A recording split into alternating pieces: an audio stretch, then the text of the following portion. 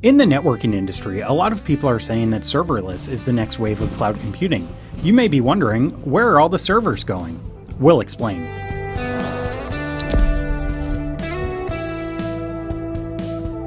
Serverless computing doesn't mean the servers are going away.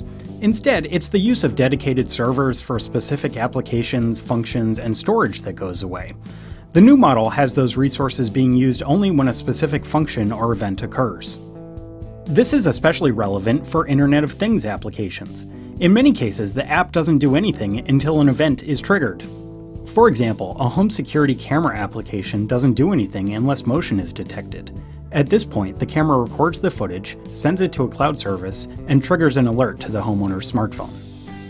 For the maker of the home security app, it doesn't make sense to have a dedicated storage server and network server sitting idle while it waits for something to happen. It's too expensive.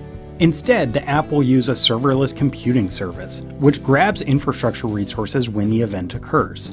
This gives developers the freedom to build an app without needing to worry about the infrastructure, like how many servers to use, storage requirements, and where the servers are located.